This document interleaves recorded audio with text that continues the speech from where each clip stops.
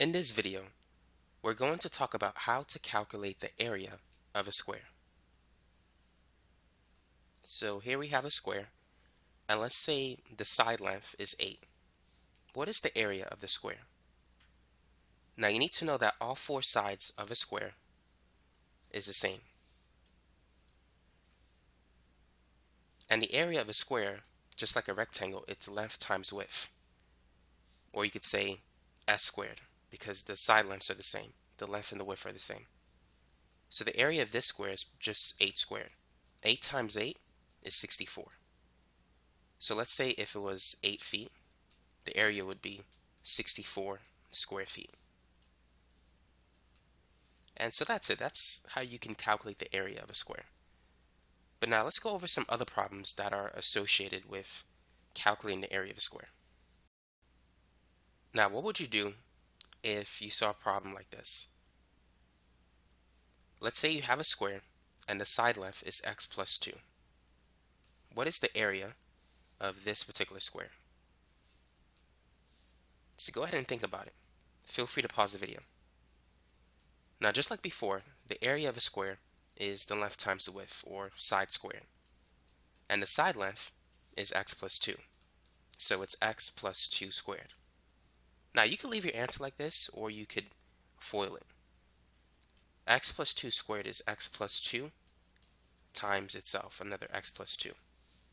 So if we FOIL, we need to multiply x by x.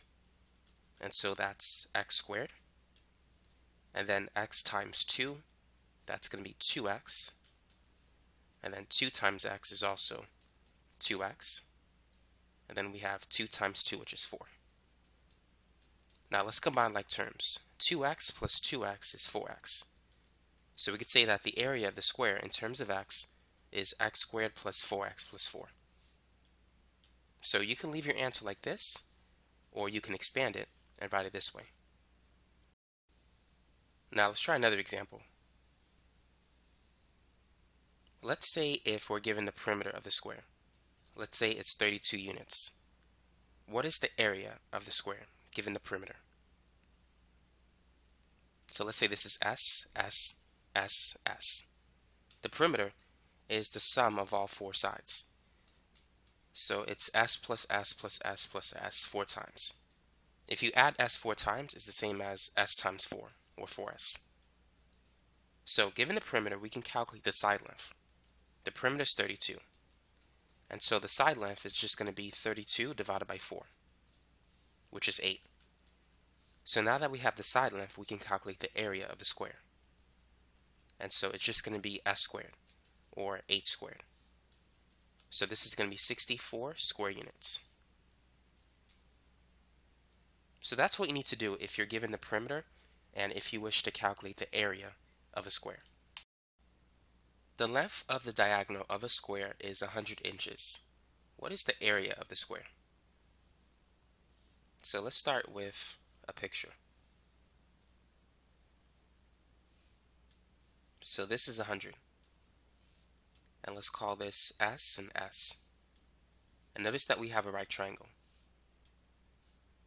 According to the Pythagorean theorem, we know that c squared is equal to a squared plus b squared. So c is the hypotenuse, which is 100. A is S and b is S. S squared plus S squared is 2S squared.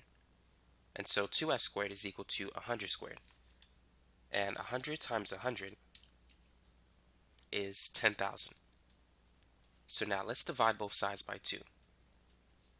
So S squared is 5,000. Now the area of a square we know is S squared. So since we already have S squared, we can say that the area of the square is 5,000. So that's how you can calculate the area of the square given the length of the diagonal. Now let's see if we can come up with an equation that relates the area of a square directly to the diagonal. So we saw that the diagonal squared was equal to S squared plus S squared. And the diagonal squared was equal to, let's see, S squared plus S squared is 2S squared.